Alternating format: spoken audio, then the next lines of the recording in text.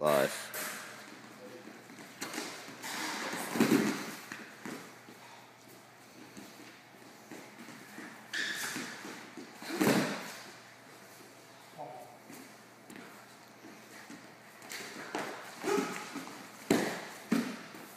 Okay, cheap snap. Very common move I use. Pretty much for head to head. Coming over the top, underneath, catching them right here. Look how my hands are.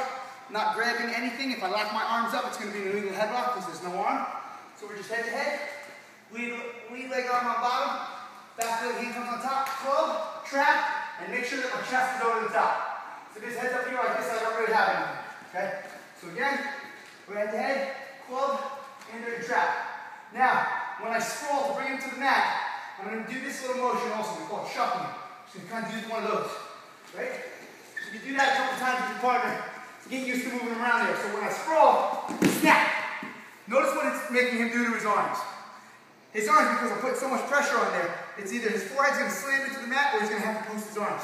It's freeing up my elbow so that way I can immediately go block, reblock, and get my go behind. So okay, one last time. Here we are. I cheap snap, boom, I catch it, I snap, block, reblock, and I square. 2. Good. You stop there.